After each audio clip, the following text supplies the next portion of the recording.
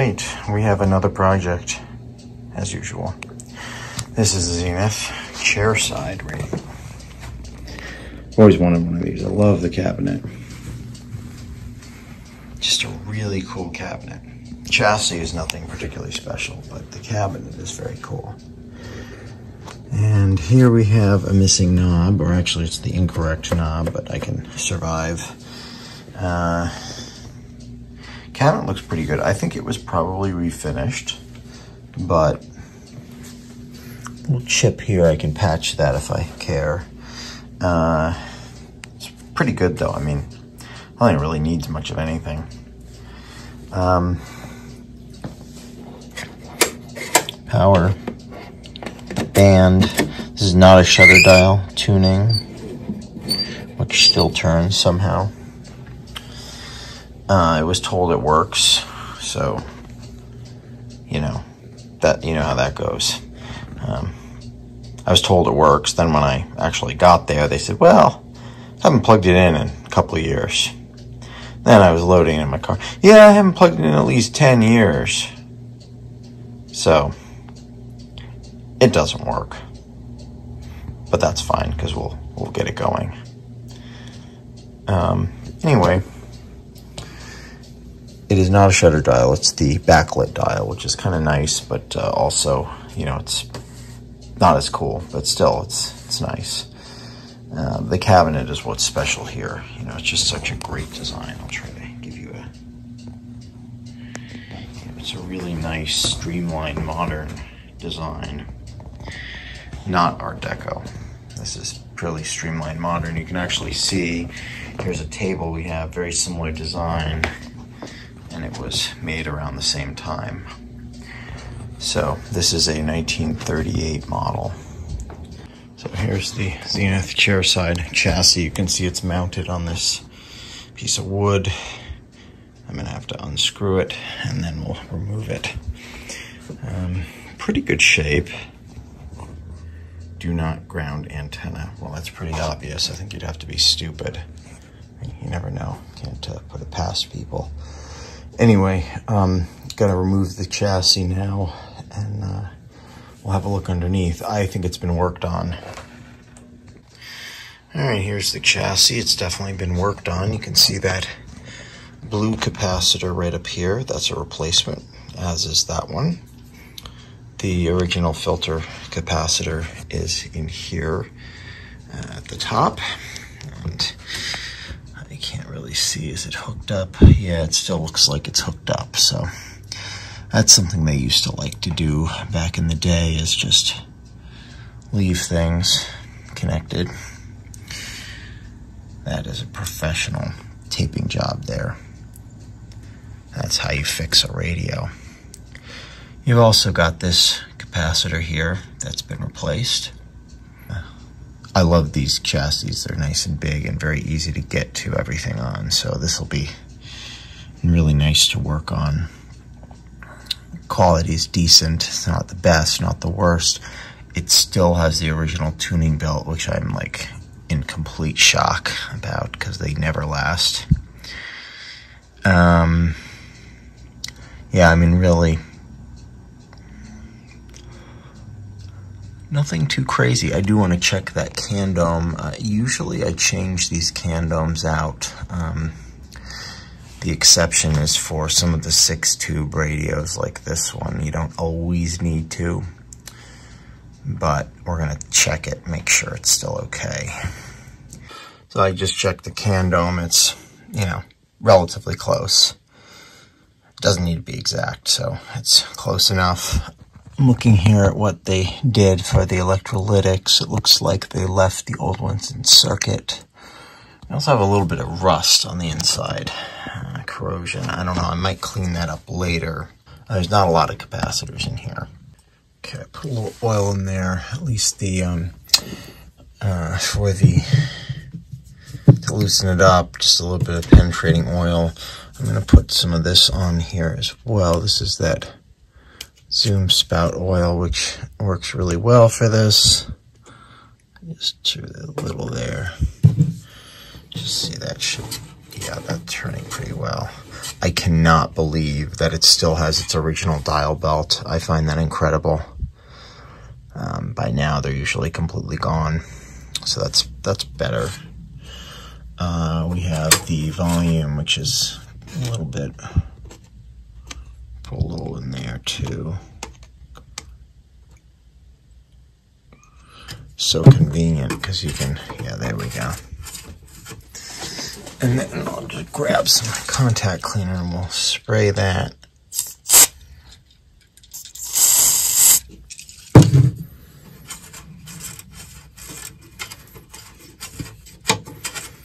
Okay, that should be good. I love the names of some of these parts. Little American. These days it would be Little Chinese. You look at this one, this is called a beaver. Don't know if I want a beaver in my radio, but someone did. I think we change the capacitors and it will probably work as long as the speaker's okay. So I think that's what we're gonna do. We're just gonna start, we're just gonna go all in. Okay, partway through this. I got about 5 or 6 capacitors changed. I removed the electrolytics, but I kept one of them because it was in the way. I kept the wires stubs there. The positive goes to the speaker, so I think that's the second one. I think what I might do, because I really want to keep this nice and neat, is I might put the old, might open the old electrolytic can and just replace the capacitors in that. Would have been smart, before I started changing the capacitors, to check out the speaker, make sure it's good. This uses a field coil. You can see it right in there. So we will check the output transformer first. I think, oh, I heard a little pop in the speaker. That looks about right. Okay, so that's that part. And then we'll check the field coil. It should be, I don't know, what does it say on it? There you go, 1250 ohms. So, yeah, that's fine. Yeah, so these field coils, just so you know, if you're ever measuring one, they don't measure exactly what they say on them. That's because it's the warm reading. So once it's been on and it has current flowing through it, it goes up in resistance. So that's when they measure it, and that's why it says 1250 instead of 1000. So that's fine. It'll do the job. Close that. The next thing here is a couple capacitors up at the top. There's like 3 or 4 left. Last, I'll do the electrolytics because that involves a little bit of removing things and so on. So that'll be the last thing. All right, we have changed all the paper capacitors. I always like to put these sleeving, you know, this was not on most of them from the factory, but when I've done this, I've figured out that it's very easy to allow a couple wires to touch and, you know, whatever else, and you can be chasing your hair for 7 hours trying to figure out where something's shorted because something's barely touching. So this, you know, does 2 things. It saves me time, you know, when I'm trying to troubleshoot something that's shorted. Obviously, the goal is not to have that happen, but it certainly, if there's sleeving over it, it prevents that. The other thing it does is it prevents if anything moves in the future. If something moves, it won't short. And then thirdly, it just looks really nice and neat and professional. So if I ever want to sell this radio, someone will look underneath it and say, oh, someone did a decent job. So there's that. Now, to get this capacitor out, I have to remove these 2 bolts. Now, what I like to do typically is connect 2 capacitors together. These are electrolytics. There's a 20 and a 10. And what I'll do is I'll figure out what colors the wires are supposed to be. Now, I see the one of them, I believe it's the 20, goes red, black. So black is obviously negative. So I'll put a black wire and a red wire. Easy enough. And then the other one will be, I don't know what colors they are, but I'll figure it out. So we have the old capacitor out. Now note how this has an 8 and a 14. Schematic says it's a 20 and a 10. So, just to tell you how precise some of these things are. So what I'm going to do is I'm going to take this guy and this guy. This is a 10 at 500, if you will focus today. Focus. And this is a 22. Where is it? 22 at 500.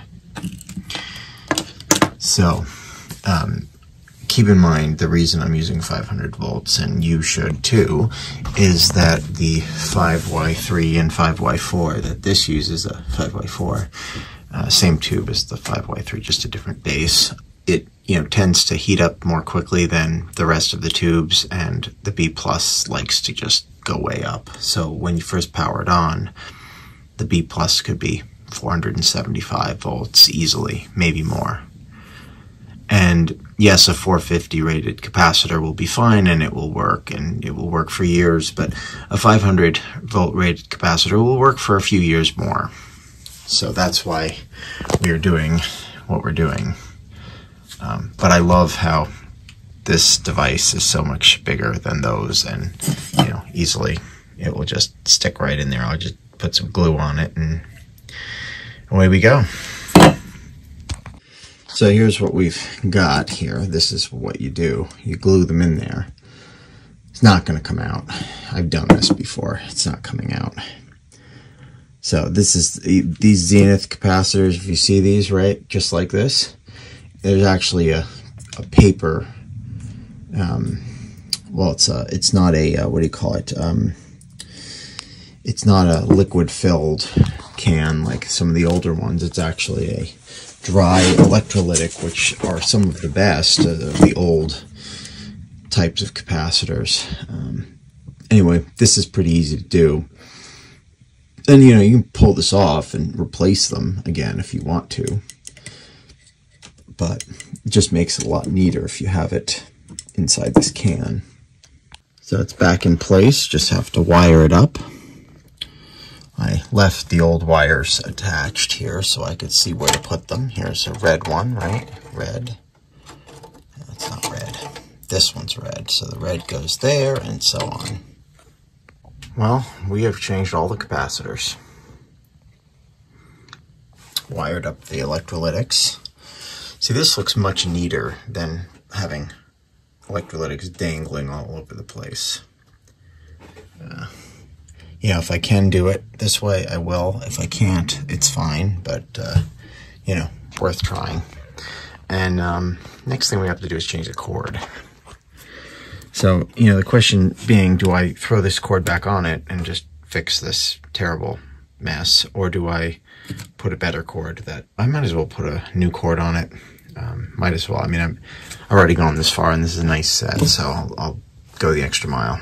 So we're just kind of going through this a little. I'm just going to do a couple little quick things, like put a new dial bulb in here. Now, one thing to keep in mind that a lot of people get wrong is these need a 47 bulb. This is a 47. Now, a lot of people will put a 44 in here. That does a couple different things. It draws a little too much current on this small transformer here. The other thing that it does is it heats up this dial cover and the little plastic piece that's inside here, which you can't really see. There it is. And it burns through it. So you got to use a 47 on these backlit Zeniths. So notice the speaker is not plugged in because it doesn't need to be. I removed the rectifier, put a small bulb in here, and what we're going to do is power this up slowly. I mean, I don't need to, but I'm going to, just because, in case there's any problem. Power this up slowly and see what happens. Should get a very dim light from this bulb.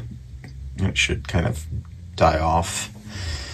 it shouldn't really do much of anything because the rectifier is removed, so there's no B+. What I'm trying to do is see, is there a problem with the transformer? The definitive test. So I'm going to go ahead and turn it on. And I have the power switch on. I'll have that on. And the little bulb lights up a little bit. And then you can see it goes very dim because the tubes are warming up. There we go. So that looks pretty normal. I'm going to say there's no issue with the transformer. Let me shut that off. Okay, good. So the next step is the exciting step of seeing if the radio is actually going to work. So we're going to do a couple things here. We're going to hook up our meter, put the rectifier in, plug in the speaker because this does use a field coil, it needs that. And then we're going to slowly power it up and see what happens. Oh boy. Okay, so here we are. We're going to go ahead and power this up. I'm going to turn that on.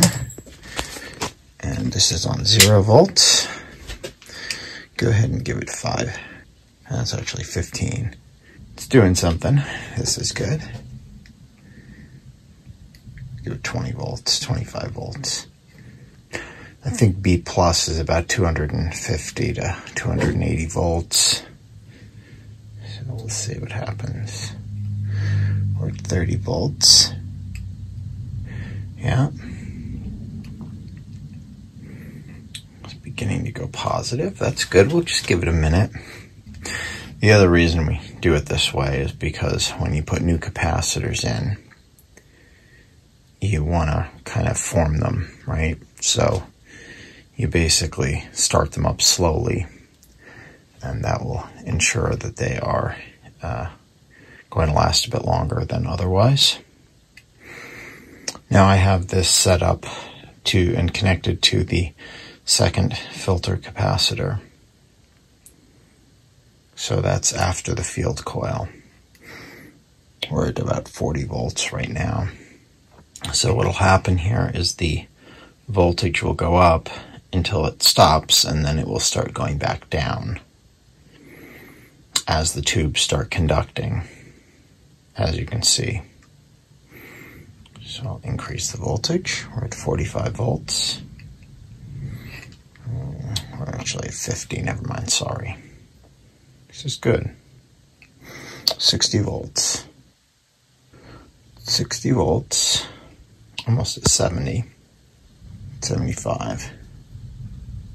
Oh, I hear something.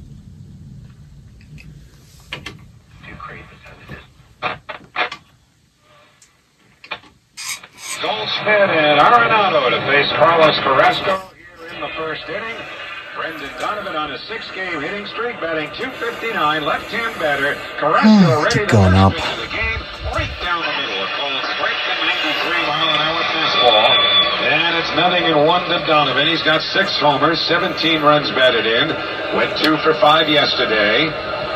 And the 0-1 from Carlos is lined the other way, slicing towards the line. Over goes Canna. He won't get it, and it's going to roll to the wall. Canna picks the ball up on the 1-inch. You know it's summer when there's baseball. It's always nice. I do love that. So a slicing fly ball down the left field line turns into a 95 volts. first inning threat for St. Louis.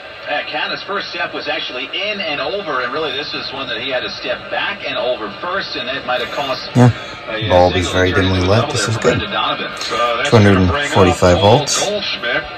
Goldschmidt, quite possibly a future Hall. 33 RBIs, 7th most hits in the National League. Seems to play fine. Right-hand batter with a lot of power. Carrasco stares at Donovan at second, still staring. Looks over again. Now the pitch to Goldschmidt is a curveball. Okay, we have it working. So that's kind of cool. No major catastrophes. So what's next? Well, the first thing, and probably the most important thing, is getting this dial belt fixed, because this belt somehow, I don't know how it's working still. It's pretty incredible, actually. That needs to be replaced. That's going to last for all of a few days, and then it will just die. So we need to get that replaced. So I've ordered, there's a gentleman that does these dial belts, and he does them exactly to size from the original specs, and they're very good. So I've ordered I've ordered one of those for this set. So that'll be here in probably a week or so. And then the other thing I want to do is this dial needs to come apart. So that needs to come off, everything needs to come off, that needs to come out, and then I need to clean up inside that. That will give me the best color for and the most uniform lighting for the backlight. A little more cleaning. You can see there's some dirt in there. So I can do a little more cleaning there. Little cleaning inside. Aside from that, that's probably about it. I mean, other things I could do would include testing the tubes. Unless I have a performance problem, I'm probably not going to bother. The other thing I should do is replace these little inserts, the little plastic things there, so that prevents the dial face from getting damaged by the dial bulb. And aside from that, I mean, we're in pretty good shape. I think this set is coming along as well as I could have hoped. Okay, we are aligning this guy today. Got the dial belt working. I'm going to tune off of the station. Have a capacitor hooked up in series with my meter. I have my my signal generator. I have it on 455. It is so humid. I see like little pieces of mold growing on stuff. Anyway, we are going to just do the alignment. So 456, I'm sorry. So we're going to 456. Okay. So let's start with this one. It's pretty good.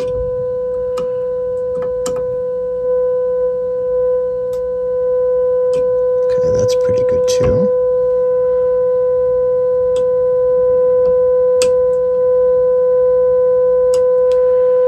Okay.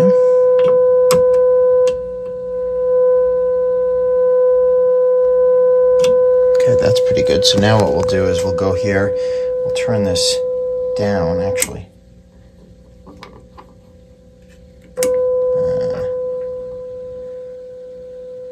Put that. And then we'll do it again.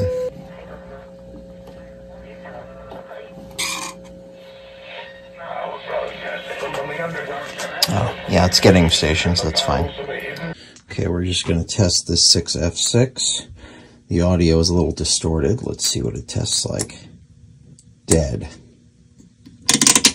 Okay, it is dead. So I've got a 6V6, which is close. It'll still work. Actually, it'll be a little easier on the transformer, so I might try that next. Okay, this is a used 6F6. Let's give it a try. Yes, we are good.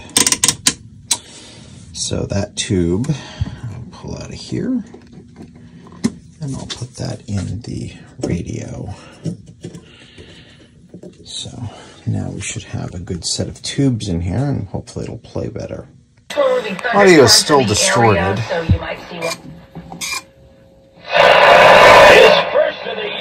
Sounds pretty bad, actually. Dropped the bat and watched this one soar out of here. He knew he collided with one. I'm going to shut that off. I mean, I can go under here and check some voltages, but I'm also a little lazy. So I think the next step with this is to try swapping out the audio driver tube and see if that does anything. I mean, the only other cause it could really be is there's a resistor. Well, I mean, it could be a lot of different things. It depends on where this distortion is being introduced, but it's likely to be in the audio section over here. And there's a resistor that goes from the, it basically sets the bias on this audio output tube. And I thought I checked it and it was okay. But if it's way off, I mean, it certainly could be the cause. So I can check that. At Gilgo Beach. 535 at WCBS. A federal judge has rejected Mr. Trump's bid to move the hush money case to federal court, saying the former president failed to meet a high legal bar for changing jurisdiction. Meanwhile, so it seems to be working now. What I did was I changed the resistor that goes to the cathode of the output tube.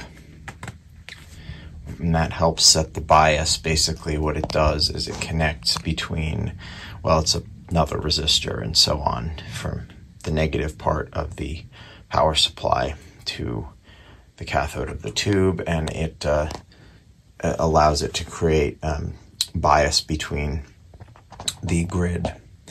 And anyway, that was a little off. It wasn't too off.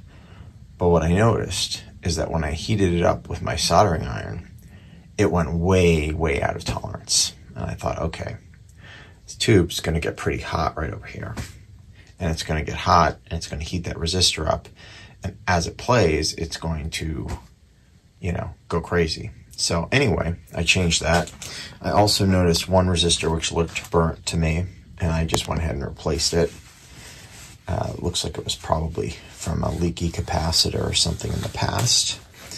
And then the other thing I noticed was there was another resistor which went between that cathode resistor and the negative of the power supply. And that was, you know, 50% high. So I figured I might as well just change it while I'm doing it. There's a few others that are probably out of tolerance, but the thing is it works and it sounds okay. So we're getting somewhere with it. I think this oscillator tube might be weak. I don't have another one. All this effort for tens of thousands of people. Call 800. malicious intent was meant, and that the trees are usually pruned this time of the year. And many... Oh, yes. That may be true. Financial group. Juniors. Oh, they forgot that one too. Call me where... Call me when 710. From diehards to first-timers, Jim Green, welcome. Humid. There'll be a few afternoon showers and thunderstorms with a high in below the mid-80s. Friday, more showers and thunderstorms and humid. With a high... Sounds pretty good for what it is. It's just, I think, like I said, the oscillator is a little weak, which, you know, if I can come up with another 6A8, that's good. I can put that in. These are commonly go bad. It's basically these three tubes typically are bad, with the output tube being the most likely and the oscillator probably being the second most. The 6A7 and 6A8, I seem to replace a lot of them. Anyway, it's done. Sort of. I gotta clean it up and then put it back in the cabinet, but we're definitely somewhere. Good evening, I'm we Jeff have a McKinney. radio. As expected, the MTA today approved a fare hike. A single subway and bus ride is going from $2.75 to $2.09. Now 48 and 48 back to 500. Angel Zach Miller was the shortstop, and he is the leadoff hitter. Weird, Tony because it's Artoni is backwards. batting second, and he is the DH. Taylor Ward is in left field batting third. Mickey Moniak as the center fielder batting cleanup. Playing first base today and batting fifth is Eduardo Escobar. Hunter Renfroe is in right batting. The Senate Judiciary Committee will vote Thursday to advance a Supreme Court ethics bill following reports justices accepted undisclosed gifts. Ranking member Lindsey Graham slammed Democrats for pushing the legislation, arguing it's unconstitutional. Stocks are finishing higher again on Wall Street. More from Liz Warner. Stocks climbed as the corporate earnings like season the high rolls on. fidelity setting, Verizon, personally. Warner Brothers Discovery, and Sirius Anyway. XM Holdings were among the biggest winners during today's session. Looks good. The Dow Jones Industrial